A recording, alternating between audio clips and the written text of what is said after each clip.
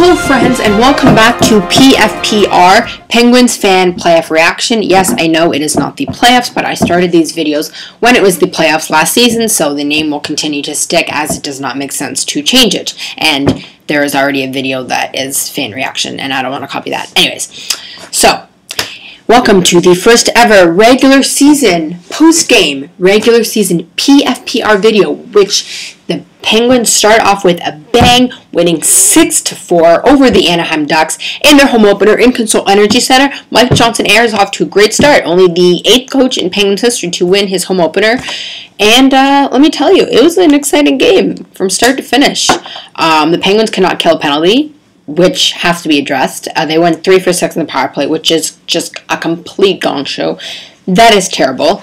But I liked a lot of things I saw. They outshot the Ducks 21-8 in the second period, I believe, which is ridiculous. Pascal Dupuis, super duper. He looked super duper in his return with a goal and 3 assists. He was a force all game long. He'd only played about 15 minutes. He played in a line with Sutter and Malkin.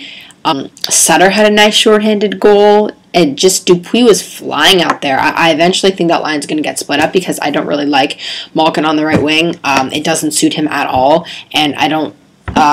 Sutter playing in the second line doesn't make sense to me because then you have Sill and Adams on the fourth line and they're the same player and they're both terrible. I think that line will get split up, but it looked good last night. Sutter got a shorthanded goal, again set up by Dupuis, also set up by Olli Määttä. He had 3 points. Career high for him. He also did not play a preseason game, coming off a major shoulder injury. That just showed you that preseason games are overrated. Malkin did not play a preseason game. He got an assist. He should flash us, though he admitted after the game that he felt a little out of shape and he was not happy with his performance. So I would expect a much, much stronger performance tonight against the Toronto Maple Leafs at the Air Canada Centre in Toronto, Ontario, Canada, which is my hometown, and I wish I could be at the game, but I'm not there.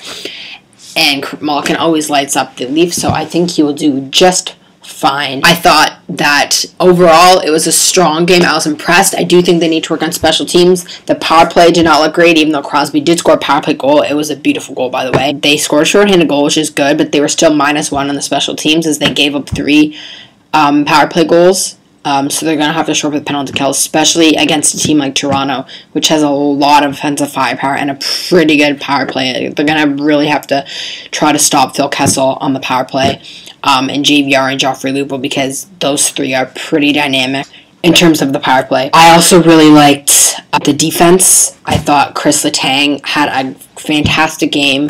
Him and Olli Määttä, as I said, Olli Määttä just looked phenomenal. He did not look like a 19-year-old. And if he continues this season, his star is only going to rise. He has so much potential. He has not even reached it. I cannot wait to see how good he ends up being 5-10 years from now. It's absolutely fantastic.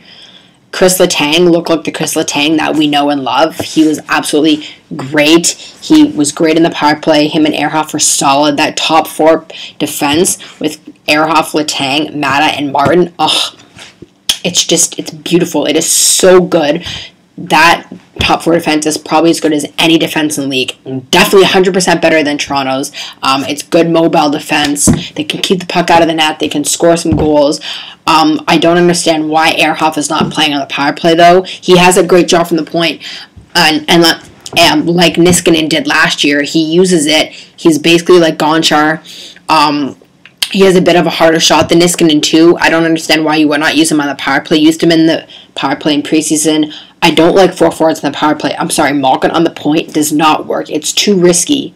I liked it with Dan, and when it worked really well. But a lot of the times it did not work, and Malkin should be in the high slot. The only reason why he was down there is because Neil was there. Now Neil's gone. Put Malkin in that position. Put Ehrhoff with Letang in the power play, and then you put Määttä and Martin instead of Ehrhoff and Martin. It doesn't make any sense to me.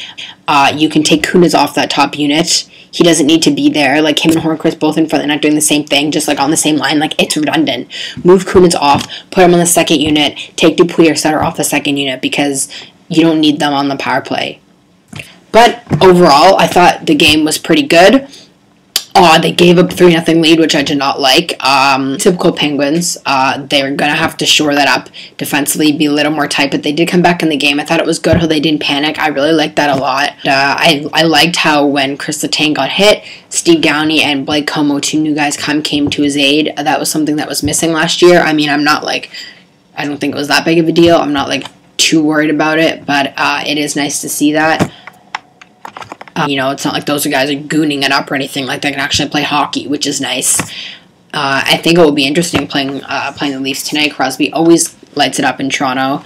It's going to be a good French-Canadian goaltending matchup. I did not think that Fleury was his best last game, and Jonathan Bernier was not his best game in the Leafs home opener, so I expect him to be really, really good tonight, and I think Fleury should be pretty good. He typically does not let in that many.